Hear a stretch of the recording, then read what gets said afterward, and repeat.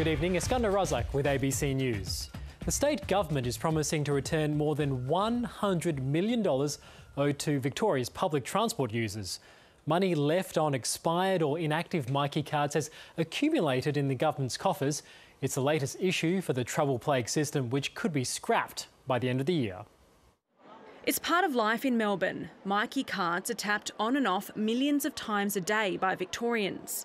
Now it's emerged the government's holding on to more than $104 million left on expired or inactive cards, and it's up to users to claim it back. Absolutely, the onus is on Victorians. Really, the government should be making an effort to get that money back to the people that own it.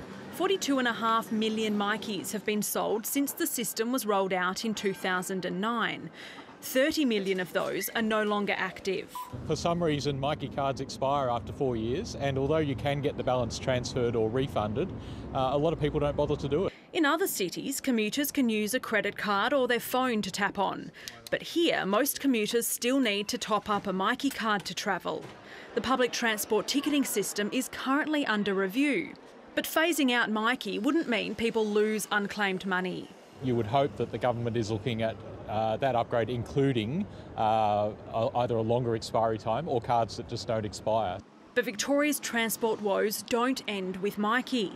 Taxi availability and pricing is continuing to cause concern at the Australian Open.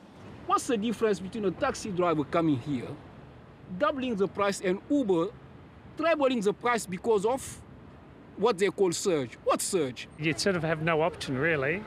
No option at all but wait. I don't think it's fair at all. No, not at all. It's happening way too much now.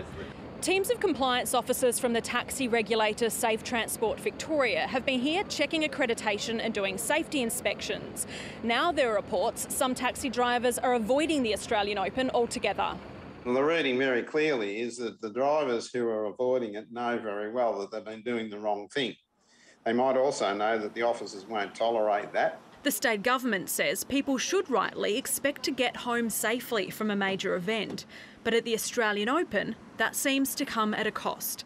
Nicole Asher, ABC News, Melbourne.